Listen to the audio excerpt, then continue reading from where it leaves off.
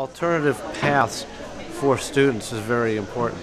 And one of the biggest problems that I see is it's not just getting them to college or to an advanced knowledge for a career, but keeping them here too.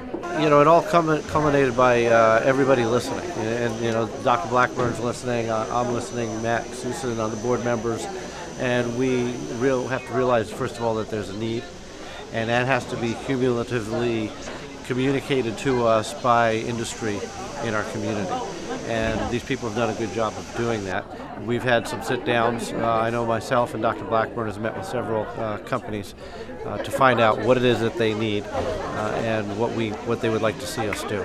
And that direction is really important because especially where we don't have the expertise, we need the assistance, we need the partnership to be able to develop it. And so by having that partnership, it's going to allow us to keep the talent here in Brevard where we desperately need it. So I do everything I can to encourage businesses to speak to us and to communicate their needs. And it's been working pretty well. And of course the partnership with Eastern Florida College and CareerSource and the EDC, everybody's working very well together to a common goal.